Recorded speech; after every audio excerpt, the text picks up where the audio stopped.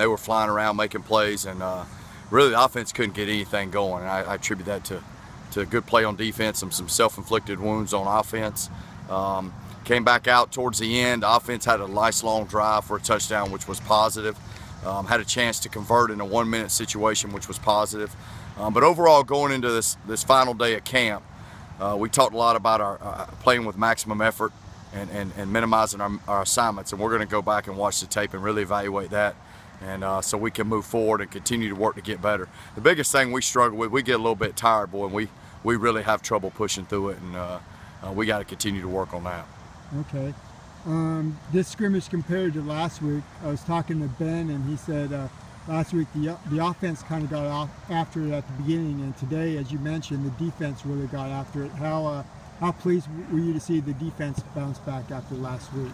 Well, I mean, the defense, early on in both scrimmages, the defense had the edge. Actually last week, there wasn't anything going on offense, and they hit some big plays as the scrimmage went on. We didn't really hit hardly any big plays today. We had to grind everything out and move the change and try to make first downs. But it was good to see the defense come out with some energy, and they were flying around. I think it kind of tapered off a little bit as we went, and I think they lost a little bit of their intensity, but early on it was really good. Okay, you mentioned these first 2 weeks of camp are over now. Have a day off tomorrow. Look ahead to next week and what the focus will be.